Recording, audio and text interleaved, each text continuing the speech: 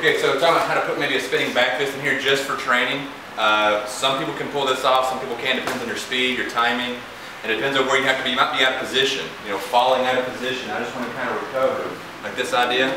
So he feeds a jab, and I'm going to step back just to create that range. And then I'm going to switch leads, stepping across. Right. So 1, 2, 1, 1, 2.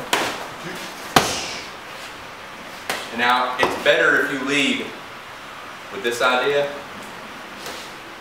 because if he starts coming in now, rushing at me, at least he runs into this.